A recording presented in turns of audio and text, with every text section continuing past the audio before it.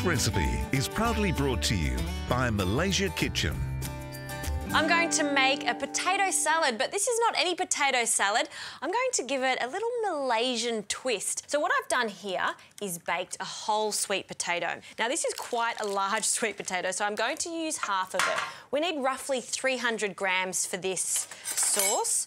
So I'm going to cut that straight down the centre, and into a small food processor, I'm just going to scoop out the flesh. Now you want to cook this in the oven at around 180 degrees for a good hour until it's really, really soft, just like this one is. So we don't want any of the skin there. I might just do this on the board. And you want to scoop out as much of that flesh as possible. Now for some extra sweetness, this is a sweet potato salad, a little bit of palm sugar. I'm just going to roughly chop it, and that can go in. For some tanginess, I've got some tamarind paste here. That can go in. And we need some spice. Now, these are used quite a lot in Malaysia. I remember on my trip, I'd see them everywhere, and we only need about 5 of them because we don't want it to be too spicy. And I'll squeeze out the water for now, but we will be using this water to really emulsify this dressing. So I'm just going to roughly chop them. I'm keeping the seeds in. If you want it to be a little bit milder, you can take them out. And we need some soy sauce. So this is thick soy sauce, 2 tablespoons, and some sesame oil, a few drops of that. We'd say about 1/4 teaspoon there. And now I'm going to blitz this until a paste forms, and then we're going to thin it out with this chili water.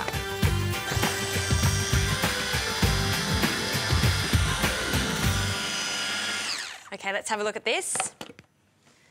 Perfect puree. Now to thin it out, we want about 1 cup of this water. So start with 1/2 cup, blitz it, and we'll add a little bit more. And a touch more.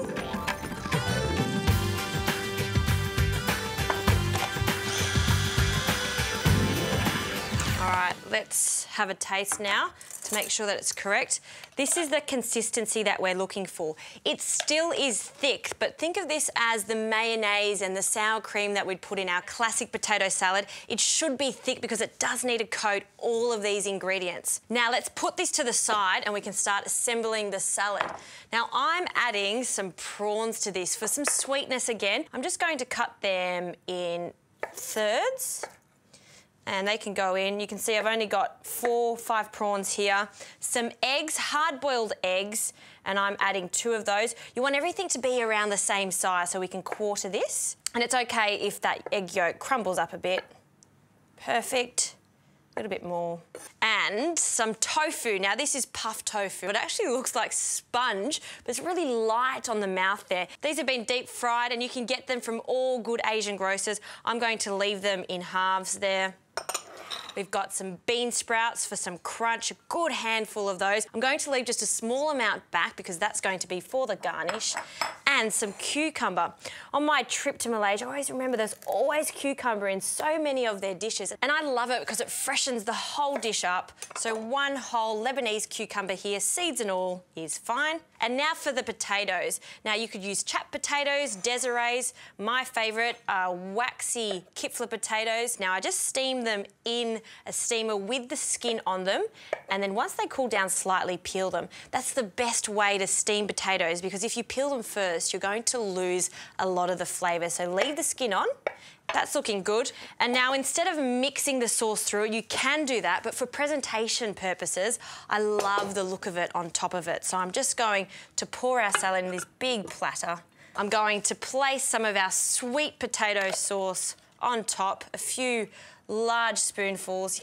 This is all about the flavour in this potato salad. Now just for a final garnish, the bean sprouts can go back on the top there. Some fried shallots. I always have fried shallots in my cupboard because they're fantastic to use when you just want to garnish a salad. So a good handful of those on top. And last but not least, some peanuts that I've toasted. Again, this is just another layer to this potato salad. A fantastic way to do a potato salad with a little bit of a Malaysian twist.